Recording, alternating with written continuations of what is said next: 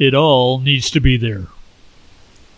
Quote, the total number of minds in the universe is one, end quote. Erwin Schrödinger.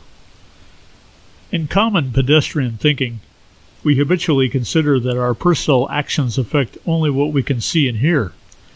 We carry out our daily mundane chores and recreations with little thought to how those actions may be connected to the rest of the world. As Jacques Fresco, well-known futurist, once said, we think we're completely free and unconnected, just walking around. But take away the air, we die. Take away the bees, we die. It's the total oneness of life, the sum total of all interactions from microbes to human nations, that is affected by our every act and, more fundamentally, by our every thought. I wax philosophical on this point because what we are witnessing in the human society globally is an awakening driven by not only instant access to information about anything, but the deep desire for freedom, truth, and justice unprecedented in human history.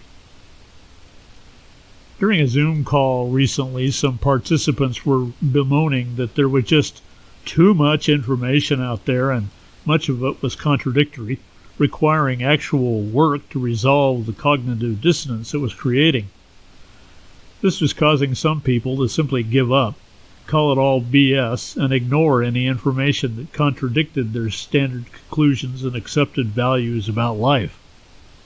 I waded into the discussion saying that the work of separating the BS from the truth is actually the unfolding of how our values create our lives, and to shirk this responsibility is only making things more confusing in the short term and the long term.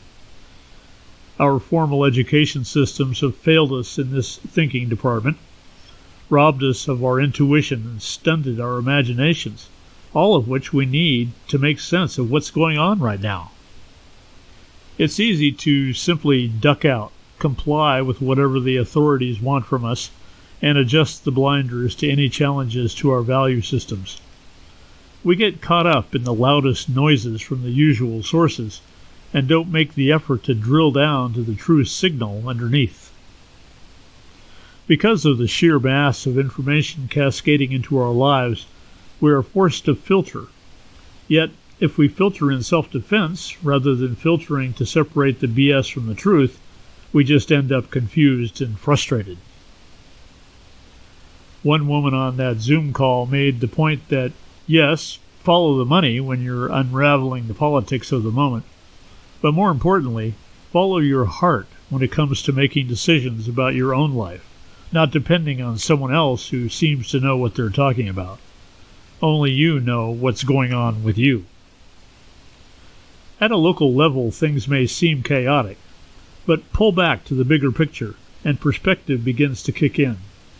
Once you can reach the place that allows and appreciates all points of view as being necessary, your mind becomes a fusion point to discharge the energies of opposition, bringing a little more peace into the world. When knee-jerk resistance is all there is, conflict and confusion only grows. My shaman guru back in the day used to tell me, it all needs to be there. The trick is to become comfortable with discomfort, unaffected by chaos, and unmoved by fear. Dramatic intensities suck up fear and resistance like a tornado, but dissipate from the cool air of peace, and thus the storm of contradictions, creating fear and terror, are soothed and resolved in the compassionate heart. There is no better time than now to love. You have been listening to This Quantum Life by Boyd Martin. Brought to you by the Quantum Health Newsletter from Pure Energy RX. www.pureenergyrx.com.